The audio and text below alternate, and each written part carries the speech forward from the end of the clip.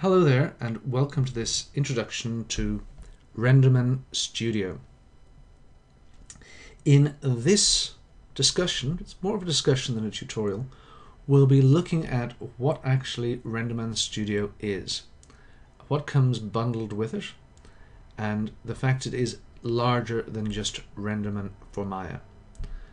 So many of you will have seen a bunch of previous tutorials I've done which look at various aspects of shading and lighting within Renderman for Maya. And Renderman for Maya is a wonderful piece of technology and user-friendly and gets you access to a lot of the high-end technology under the hood of Renderman, but it doesn't actually get everything because of certain limitations within the interface in Maya and the way in which code is handled. We do actually have some extra tools that come bundled and installed when Renderman Studio is downloaded and put onto your machine to get better access to higher features of the Renderman shading language and rib files and a whole bunch of other stuff that we'll be looking at along the way as we work through our educational journey with Renderman. So let's have a look at the first of these. It's something which we will have seen several times, and I've mentioned it just in passing. And that is, in actual fact, the image tool. This is Pixar's image tool. So it comes bundled. It's a separate program. It can be run on its own. It comes bundled with Renderman Studio. And it replaces, to an extent, the inbuilt Maya render view. So you can actually select to use it or not to use it under the render options here in the top bar menu for render, and we'll just go to the options here, and currently I have it set to previous style is it. If I just go to render view and I do another render, we'll see I'm back to the render view from Maya. I prefer using it. It gives you access to extra features which are not necessarily going to be available in the Maya window anytime soon.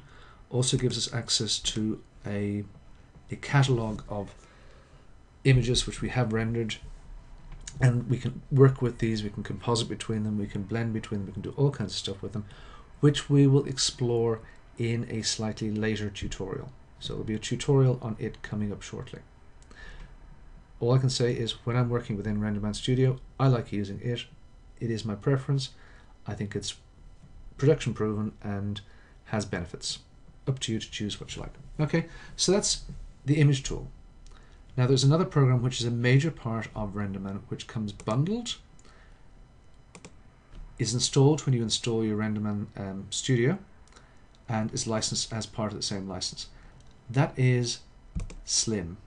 Now Slim is basically an external program. It's not running in Maya, but it's an external program which allows us to build shaders, various types of shaders. We can have lighting shaders, we can have material shaders, we can have camera shaders, and it can be thought of to an extent as an external version of Hypershade. So let's just Hypershade here, rendering editors and Hypershade.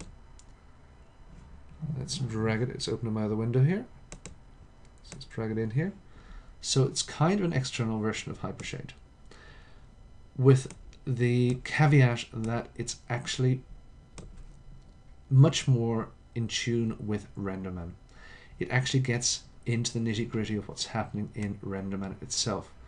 So we can actually build shaders which are hugely Renderman compliant, and at the same time we can go in and deal with them at a code level if we want to, and dynamically link these back to Maya. So just a very quick intro to this. The first thing I'm going to do here, just to give you some kind of, I suppose it is a tutorial at this point, just make a new palette. I'm going to make an ensemble, which is basically a container. So I'm going to just make a material ensemble.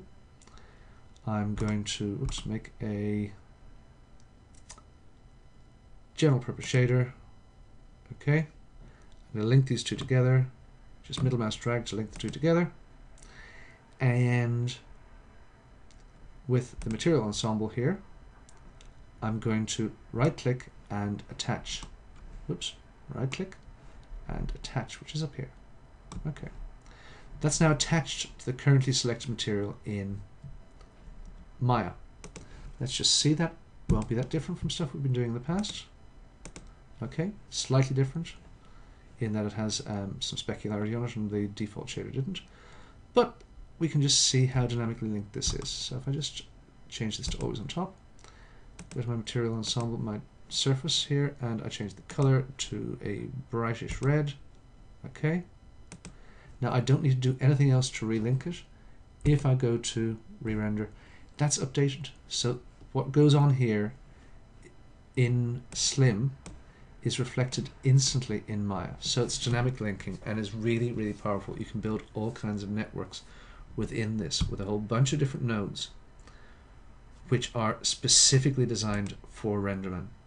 We can get access to some nodes within the Maya Hypershade, but it's not designed for pure Renderman shading language, whereas when I say it, I should say Slim definitely is designed for the Renderman shading language. So both of these programs are external from Maya and link with it. Now there is another program which some people may find of use. I don't personally use because I don't have much need for massive amounts of rendering. Now let me just show you what this is. This is Pixar's Tractor, which works with render farms. Now it doesn't come a standard part of the install, but it is something that you get by entitlement when you get Renderman Studio, I believe. Like, I've downloaded it, I haven't installed it because I don't have a render farm. So Tractor obviously has agricultural connotations, and the idea behind it is it's a management tool for render farms. It could be very useful for people who are working on end-of-year projects, or people who actually have commercial projects, obviously, that you can use it to manage the assignment of jobs to various machines throughout your institution. I believe it can even be used for a tool, or as a tool, for other renderers. I'm not sure about that myself, not having used it, but I believe it's amazingly powerful and I hear it spoken of very well. So it doesn't come as part of the standard install, just in case you're wondering, where's my Tractor? It is a separate download for you. Okay, so this has been a brief introduction to the other aspects of Renderman Studio. Aspects which are not tied directly inside Maya, but are linked and accessed from Maya. Both it and Slim can be run externally and actually compile stuff which is worked entirely outside Maya, but they link beautifully with Maya at this point. And my workflow is generally working within Maya. Yours may not be. So this is just briefly what these tools are. We will now go and have a look at some of the in-depth features these tools have and how they can be useful to you in production. So thank you very much for listening to this, and hopefully it's been of use to you. Be back soon with some more information on both it and Slim.